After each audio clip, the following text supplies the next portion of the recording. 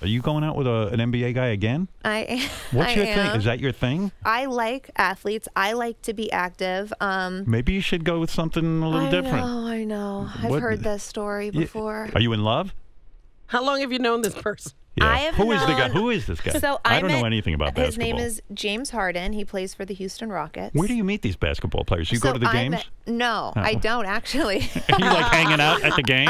Kimberly threw Kanye a birthday party at the Staples Center, so kind of went to a game. But we rented it out, and she had like all of his friends and some athletes were playing. Is the rap on you that you have a thing only for black guys? Do you think you'd date a white guy?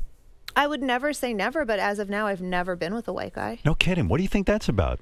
I think you don't like white people. I'm just racist towards white people. Are you racist? No. I hate white people myself, so I'm with you on that. At what age did you realize you only wanted a black man? I don't know, but I lost my virginity at like really young. How old? 14 or 15. Wow, that is young. Really young. So I must have known early. No, right then. Right then you knew. I must have known early. If I put Brad Pitt in a room with you and you're both single, I don't think you're fucking him.